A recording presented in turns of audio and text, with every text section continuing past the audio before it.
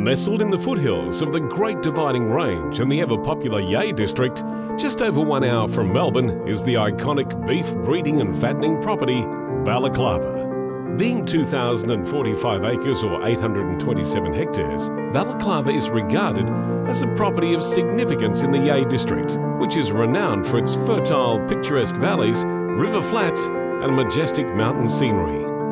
Balaclava comprises an ideal balance of fertile Murrindindi river flats, productive undulating rolling pastures, sheltered valleys with magnificent mature plantations and superb park-like vista. Introduced by a magnificent cypress-lined avenue of trees, Balaclava enjoys 2 outstanding 5-bedroom residences, situated in a 5-acre established garden setting, in addition to a north-south grass tennis court and stunning views overlooking the Murrindindi River. Complemented by a comfortable 3-bedroom manager's residence, Balaclava provides an exceptional standard of accommodation.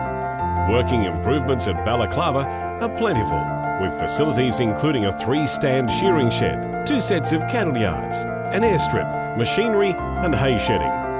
Water is a feature of Balaclava, with significant catchment dams, a reliable water reticulation system throughout the property and an extensive frontage to the Murrindindi River.